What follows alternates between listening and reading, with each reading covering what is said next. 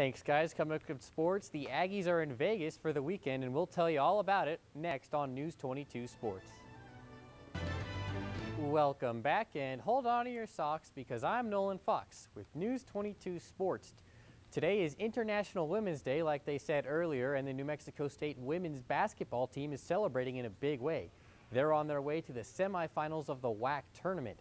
Last night, they flew by Chicago State. The Aggies got some big-time scoring from Brooke Salas and Gia Pack. They combined for 56 of the Aggies' 84 points. Pack scored 29, while Salas dropped 27. The Aggies went on to win 84-60. Even though they took the win, they would still like to improve in other areas.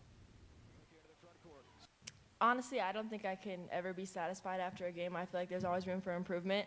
So, I mean, if you look at the box score, it looks okay, but I feel like there's a lot that I can still work on. I'm strong, but I didn't do so well on rebounding, which is my strongest key. I like to crash the boards, get all the rebounds. So I feel like every game I just learn from it. The Aggies will play Seattle University tomorrow at 3:30. While the women's team is celebrating a W, the men's team is getting ready to play their first game in Vegas. They are also the #1 seed in the WAC tournament and will also play #8 seed Chicago State. That game will start at 7 just in a few minutes. The Aggies are led by Jamario Jones, who won the WAC Player of the Year. If they win, they will play Utah Valley in the semifinals tomorrow. And the NMSU baseball team is in a little bit of a tough part of their schedule. All week, they've been down in SEC country. They lost 2 games to Mississippi State's 9-1 and 6-0. Now they'll head to Tuscaloosa for a 3-game base weekend set with the Alabama Crimson Tide. This weekend should be a tough test for them as their record sits at 8-6 on the season.